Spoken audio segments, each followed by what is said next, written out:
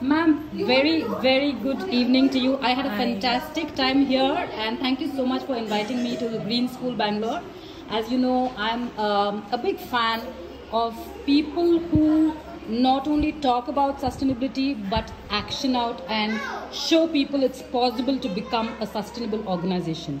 And that's my inspiration that I seek from you. Can you share with our viewers why do you think you are a friend of the earth? See, we always wanted to do a green school. Rather, it was my dream from for a couple of years by now. The Bangalore school was conceptualized somewhere in 2012.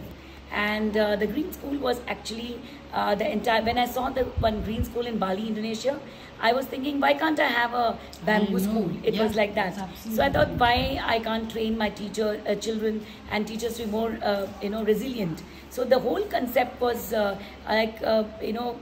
came up about, say, a couple of years back. And this actually became a reality in 2019. And then I wanted to understand, like, what are the green materials could be used to do a green school. I thought it will be much more cheaper proposition, but I realized it's not. The more green you go, the more expensive it becomes. Yeah. But it doesn't matter. We give them a kind of not a brick and mortar kind of a school. We want to give them a kind of more of air and lung space. That is where the whole concept is. Like, we had given them more of the fresh air which is coming inside the school and the fresh sunlight and stuff like that. So correct me if I'm wrong, ma'am. Basically, you're saying it's more expensive to have made it a completely sustainable space. Yes.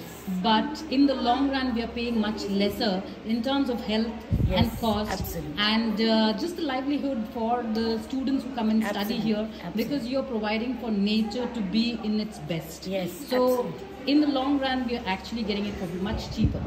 Absolutely. So, awesome. So we have also planted a lot of trees around, so that gives a lot of oxygen, especially oxygen emitting trees. Okay. So they know, because like bamboos, they give a lot of oxygen. So children actually know how many liters of oxygen each tree gives. So the value of the the trees on the planet, which is to be known by the children, and they are the future ambassadors. So we are here to create green leaders. That's one aspect. Second is we wanted to create more of air energy, solar energy. We want to teach them about wind energy.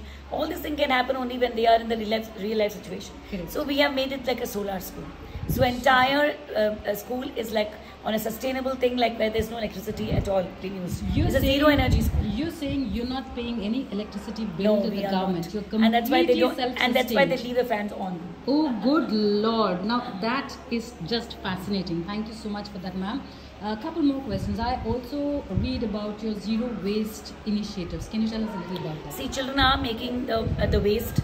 They're taking the kitchen waste and they're segregating the waste. The kitchen waste goes into making the organic manure, and that the paper waste, there is the other waste, it is there. So we are planning to have a waste management plan soon. So they are going to be taught how to make the eco papers, in the school, because the idea is, if it's sustainable school, then children should know going ahead that they cannot throw away even this kind of waste, which could be recycled. So the recycle, reuse, reject is what you can see in my furniture as well. Super. If you see in my classroom furniture, it's not made of wood. Okay. It's made out of waste wood.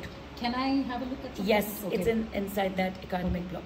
So you can see that, and that's actually Canadian maple wood. Again, people say that it's very cheap to do a kind of a green wood, green sustainable wood. But no, it's like quite expensive, because when it falls down from the tree, it gets compressed. And then the compressed wood is like, it's made into a Canadian maple wood, and it comes from Canada. Okay. It's not from India. Okay. And then here in India, they do sell, but it's not the original Canadian maple wood. So you can see that there's a difference between that wood and what it sells here. But we're trying to teach children that you can make furniture from waste wood. So that's one thing. And then again, our bricks, if you see that, even this the laterite stones what we use, it actually keeps the school very cool inside. So you're talking about the red bricks that you see here, okay? They're laterite stones. They're laterite stones. Yes, yes. Awesome. They keep the building very cool inside. Okay. Although it's very warm outside, but inside you feel it cool. So if at all you need to use an AC, it'll be much lesser here. Yes. Fantastic. So that's the whole concept of the school which we have done. And even if you see my flooring, we use natural stones in the flooring. We've not used any of those fancy things like granites and marbles and all, we're not used. And these are also actually, we've used vertified tiles, which is actually made out of bottles. So these vertified tiles which are made, and it comes from all the way from Mulbagal. Okay. From that's where I get my this thing. Fantastic. And I'm planning for my dining block. I'm trying to get the handmade Atamudi tiles.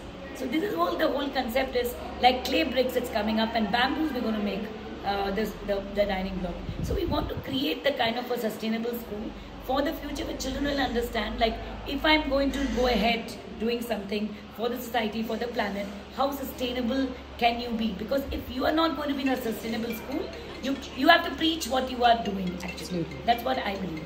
Awesome. Yeah. I loved absolutely everything I heard, to the extent Yes. that I want to be a student back in your school again, ma'am. Sure. Thank you so much. I had a great time. Same here.